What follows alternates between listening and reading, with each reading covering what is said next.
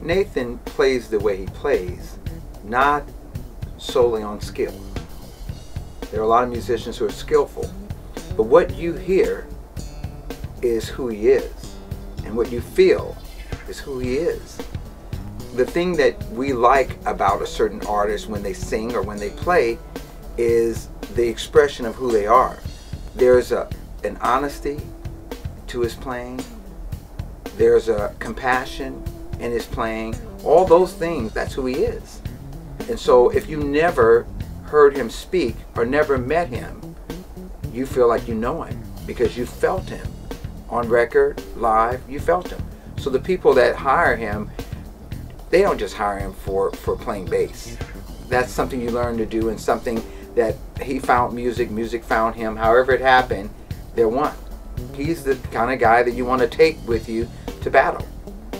You know, so if you're going in the studio, you want someone who is going to not only do the job and play bass, but you want someone who is going to handle the music with the utmost care. That's Nathan.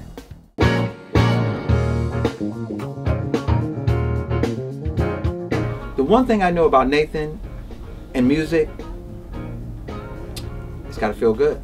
Doesn't feel good, doesn't really matter. It's got to feel good. So it's got to make me feel something. And so to see him do a record like this where he's doing what he does, which is playing music, and he's surrounded by the greatest musicians available in town anywhere in any part of the world, and he made a solid record. I know him. I mean, he didn't want to emulate any record that was done before, in whatever style it was done in. He wanted something that really spoke to who he is. So be it solo, everything feels good. Ballad, mid-tempo, up-tempo, just feels good. I mean, I left out of that room, I mean, smiling, just like, I can't stop it. If you listen to the record and you start patting your feet, then it serves purpose. If you start crying on the ballad, it's all feel. He's going to make you feel something. So I mean, good luck if you're not in touch with your feelings, because they're going to come out now.